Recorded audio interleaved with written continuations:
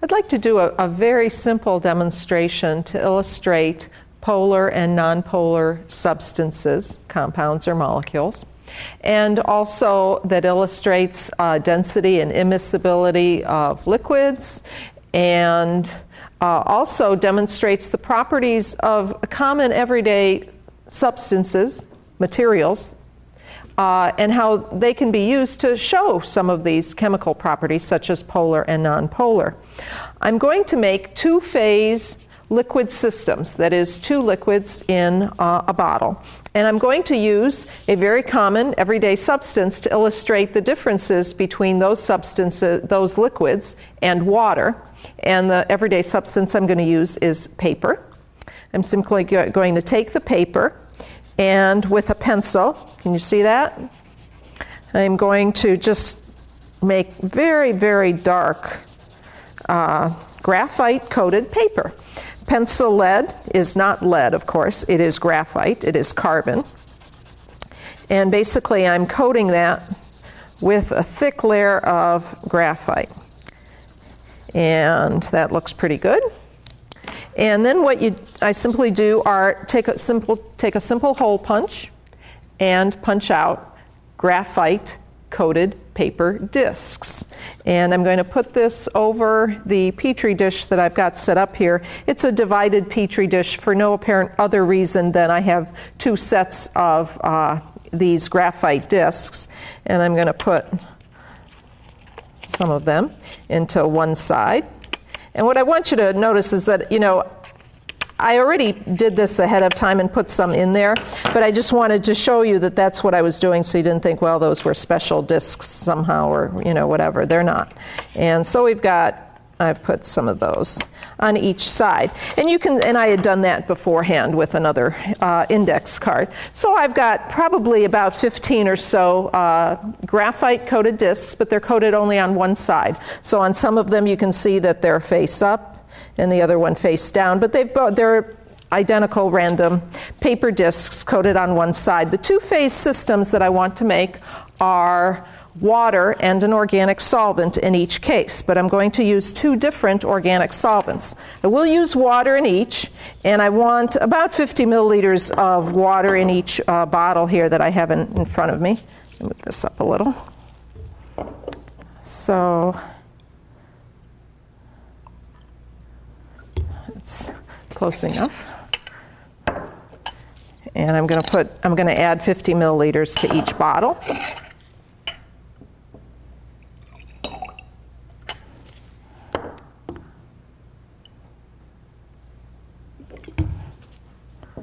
Okay.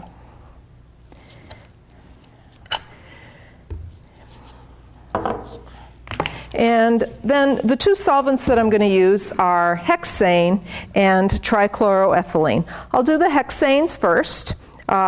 It's called hexanes because it's a mixture of hexane and N-hexane, that is straight chain C6H14, and a couple of branched chain isomers, but they're all hexanes. Let's take the water out of the way. And these are both going to be colorless solvents that I'm using. And I want about 50 milliliters of the hexanes.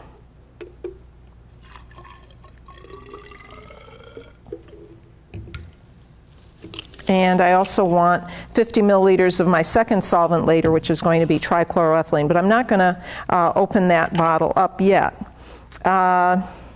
So let's go ahead and add the 50 milliliters. Actually, first, let's label our bottles, because otherwise we won't remember which one we had. But no, we're not going to label it. That's okay. We'll remember. Hexane in front of the hexane bottle and trichloroethylene. Sorry about that. Go ahead and add the 50 milliliters of hexane. And I'm going to cap that just for a moment. But can you see that that is a two-layer liquid? Do you see that you have two immiscible liquids? I'm not going to pick it up because we'll get out of focus. But there are two clear colorless liquid layers in them. Usually you can see that by focusing on the interface. Is that pretty clear? Okay. And that's the water and hexane. Now, hexane is less dense than water. So in that 2-layer liquid, which layer is hexane? You know, if I had a dime for every time a student would ask me that when we were doing something with organic solvents, well, which layer is which? Well, which layer do you think is which? I don't know. Well, let's think about it. It has to do with the density. Hexane is less dense, is a hydrocarbon. It's less dense than water. It's the upper layer. So we have hexane on top there, water on the bottom. Although we'd have to, if they wanted to, you'd have to prove that to them. Now in the second one, I'm going to use a halogenated organic solvent, which is trichloroethylene. And again, I want about 50 milliliters of that. I'm going to go ahead and cap that bottle. But I'll keep it there so that we remember that's the trichloroethylene. Now in this case, it looks like there's a pale color to that, just slightly. And can you also see on that one, well, I have to pick this up for a moment because there we go. Okay. Let's do that. The hexane and water, trichloroethylene and water, you can see the 2 layers there as well. And in this case, we have a halogenated organic solvent. All halogenated solvents are more dense than water, and so that halogenated organic solvent is the bottom layer.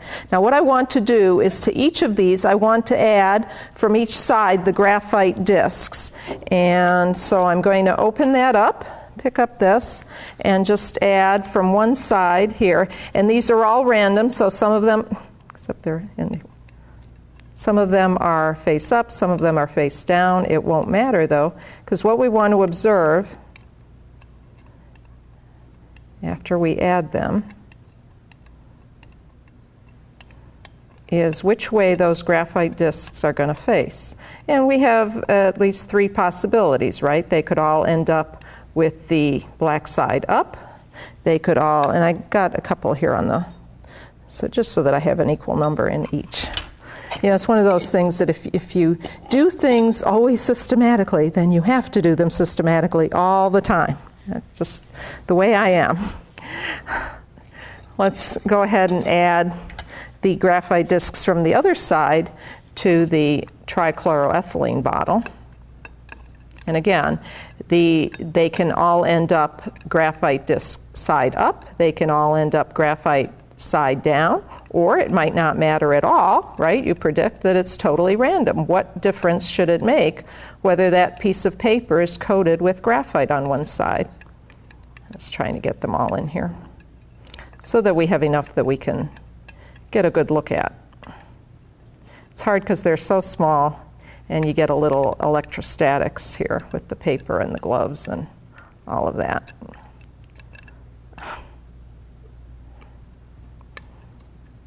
One thing you'll learn, forget it.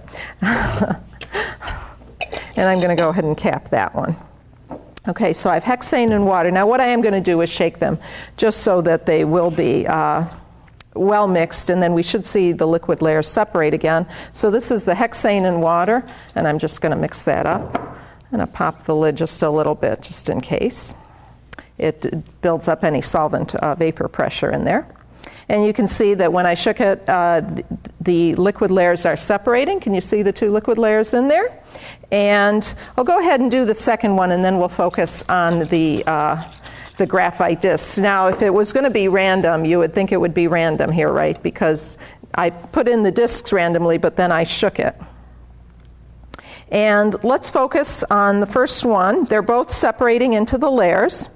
This is the hexane and water. How are the graphite disks oriented? Can you see that clearly? All of the graphite disks are oriented with the pencil side up, right? How about which is toward the hexane, right? Because the hexane is the upper layer, the water is the lower layer, and they're sitting right at the interface between the 2 solvents, which is neat in and of itself, that they're not on top or sinking, but they're right at the interface. And all of the graphite disks are such that the graphite side is up and the plain paper side is down. How about in the one with the trichloroethylene? Now there we're seeing a little bit of cloudiness on the bottom layer, which is the trichloroethylene layer. In this one, trichloroethylene is more dense than water. It's the organic layer that's down, and that just means some water is entrapped. If you let it sit long enough, they're going to be clear, transparent layers again. But which way are the paper discs oriented in the second bottle? You can probably see from the top that all the paper side is up, that is toward the water, right? And the graphite side is down. So what are we seeing in each case? Well, in each case, the plain paper side is toward the water. In the hexane water, that means they're down. The graphite side is up. In the trichloroethylene, the paper side is again toward the water, but that's now the upper layer because we have a more dense organic solvent. So in each case, and taking it the other side then, the graphite is always pointed toward the organic solvent. Here the graphite is toward the hexane. Here the graphite side is toward the trichloroethylene. And I said in the beginning that this would demonstrate polar versus nonpolar substances. Graphite, pencil lead, is carbon. It is nonpolar. By definition, it has to be nonpolar. Water, we know, is a very polar molecule. Many organic solvents, certainly hydrocarbons and some simple halogenated organics, are pretty much nonpolar liquids, nonpolar substances. And so the nonpolar carbon is always oriented toward the nonpolar liquid. Or you could look at it from the other point of view. Paper, I keep saying that we want to talk just about the fact that this is a chemical. All chemicals are toxic, right? This is a chemical. Paper is a chemical. Paper is composed of very hydrophilic substances. It comes from cellulose, which has multiple OH groups. Put OH groups on a compound, it becomes polar. So paper, plain paper, is very polar and hydrophilic. And so that's attracted, if you will, then toward the water in each case, which is the polar substance. So this is a simple demonstration. Now, trichloroethylene is a possible carcinogen. So some of you may be saying, well, I certainly don't want to do that. And I wouldn't recommend that you have your students do this. I would do this as a demonstration. This bottle, capped and sealed with parafilm, will keep for years. And to prove that to you, I do have two very old bottles here. They were different shapes. We probably tested this demonstration, and I could go back and look at the exact date, but I'm going to say probably 2004, 4 years ago. When we tested it, we made the bottles with the graphite disks, and these are the bottles. It's labeled here, hexanes and water, trichloroethylene and water. And the discs are still oriented exactly the same way, and B, the bottles are still fine. There's no problem, and you're not getting any of the volatile liquid out of it. You can seal that with parafilm and so on. So you can work with these substances as long as you are working. I would recommend doing it in a ventilated lab only or in the hood when you set these up. Once you make these bottles, however, they will last for years, and the proof is right here that they will last for years. So, thank you.